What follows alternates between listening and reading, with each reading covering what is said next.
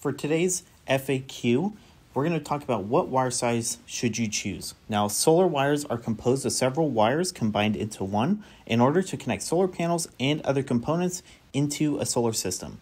Now, choosing the right wire size depends on several factors, including solar wire distance, the max current or ISC of your panel, as well as the type of wire insulation that you choose. So what wire size should you choose? Well, this is based off of multiplying the max amps by the number of panels to get your total amp capacity. So for example, you have two 100 watt 12 volt solar panels, each with an ISC of 5.5 amps each. You multiply 5.5 by 2 panels to get 11 amps, and then you round up for added safety.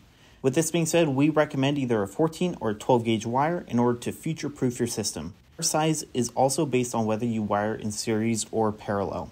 So with this being said, what wire size should you choose? We recommend either a 10 gauge or a 12 gauge solar wire for a majority of off-grid solar applications.